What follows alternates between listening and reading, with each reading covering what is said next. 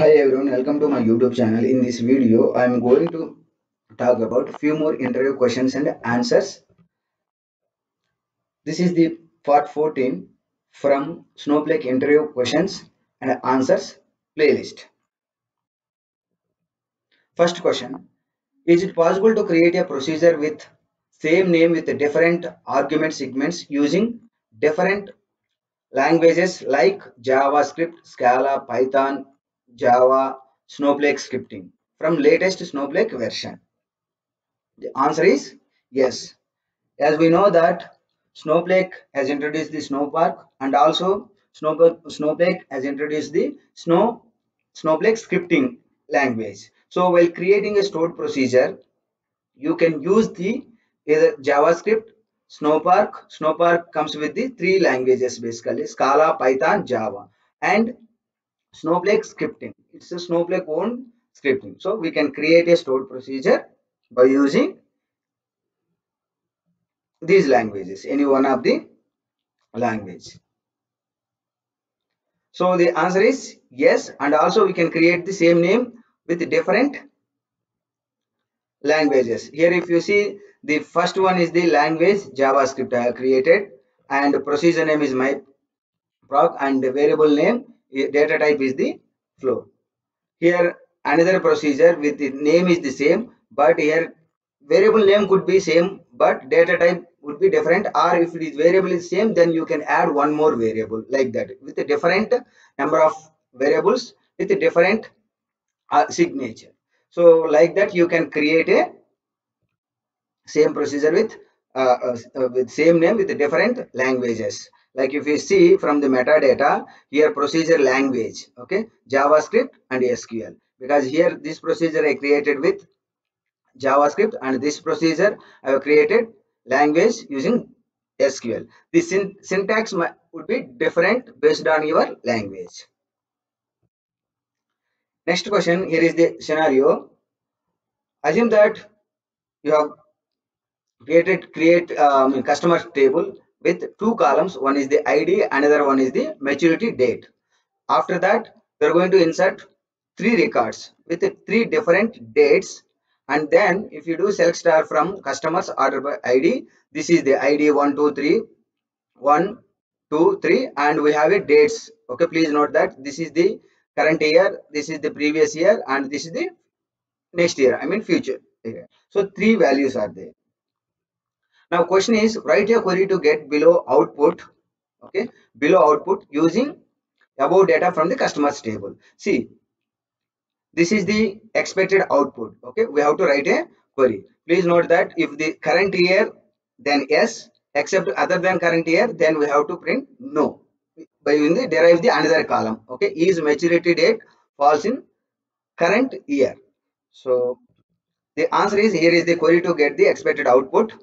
By using the, please note, by using the date part, we can write this query. So select ID maturity date, these are the columns from the table, and by using the case when date part, so from by using the date part function, extracting the year. Okay, you can extract any date, time, time or month, day, okay, like that you can extract from date by using the date part function, built-in function. So here maturity date equal to date part year of current date. Okay, then yes, current date and your maturity date column value from the table is equal, then yes, else no, and column name is the alias name is maturity date falls in current year from customers order by ID DEAC. This is the one way you may write same output by using the other functions like extract function, and there are many functions you can many, I mean different ways you can write the query to retrieve the this output, to get this output. Okay, so this is the expected output. If you see here, this is the current year 2022, so hence this is the S, else all for all other two rows, one is the future date, one is the previous year. So for them, no, no. Next question here, if you see scenario, here I am executing these commands one by one. So this is the use role account admin warehouse compute underscore WH, use database demo DB, and use schema public. Now after this, after executing these all four commands, then select current schema. So now current schema is public. Now after this, assume that you are going to create another schema, create or replace schema test1. Okay, here schema test1 successfully created. Now question is, what is the current schema for this session? So assume that you have executed all these, we have executed all these commands in the same session. Okay, the answer is select current underscore schema test1. Please note that the moment when you create any schema from your current session, then after, okay, your current schema would be the whatever you have created schema, that would be the your current schema for your session. Next question, here is the scenario. Assume that you have defined the below two session variables in your current session. Okay, set str1 is equal to within the parenthesis select hello world. Okay, this hello world is the string, that's why I put the single quotes, and another one is the set string 2 equal to dollar dollar select hello world dollar dollar end. So this is the, now question is, what is the output of below query? So here query is the select dollar str1 dollar str2. The answer is, see, select string 1 string 2, answer is hello world, and this is the entire string. Please note that in your session, when you are going to define any variable with the within the braces or parenthesis, then what will happen, this will be executed, and okay, and the output of this query would be assigned to this string. Whereas for other case, if you keep that one within dollar dollar or single quotes also, then that will consider as a string, and then that string will be assigned to your variable. Okay, now let's see here, you can define this string like this, or if here is the special character single quote, so you have to escape this character, that's why you have to keep two single quotes. Same, both are same. So to understand, I mean, readable format, if you use the dollar dollar, that would be easy for you to, I mean, understand and readable purpose. Okay, otherwise you have to count the how many commas are there, and you have to escape those special character. Now this is the single quote. Suppose if you have a double quotes, then again you have to escape that character also. So what you have to do, instead of that, you can use the dollar dollar, okay, symbols. Next question, what is the output of below query? Select date from parts, year, month, days, and another one is the date from parts, same function only, year, month plus 24 and 1.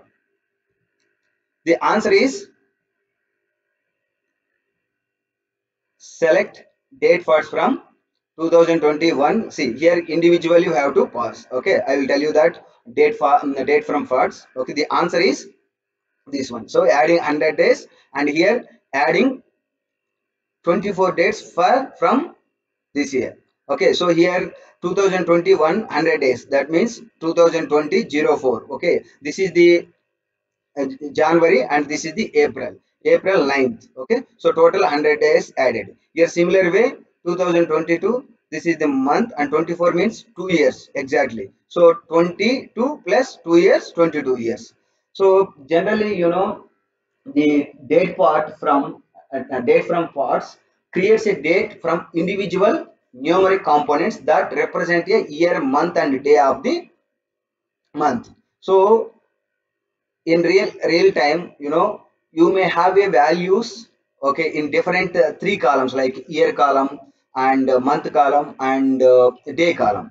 From that, if you want to construct a date, I mean, if you want to, if you want to create another column or derive a new column with the date, okay, then you have to use the date from parts function. Otherwise you can use the concatenate also. However, you have to use the concatenate symbol, all these things. That's why Snowflake already provided the built-in function called date underscore from underscore parts. And these are the if you see these dates components outside normal ranges. See, generally the day would be, okay, between day would be between 1 to 31, and similarly months would be 1 to 12. But here the components which we input, okay, parameters beyond the outside normal ranges. So even though the date from parts function takes the argument as the outside normal range, and then gives the date accordingly. Yeah, that's it from this video. If you like this video, please subscribe to my YouTube channel, click bell icon for notifications, like it, and share it to your friends. Thank you once again.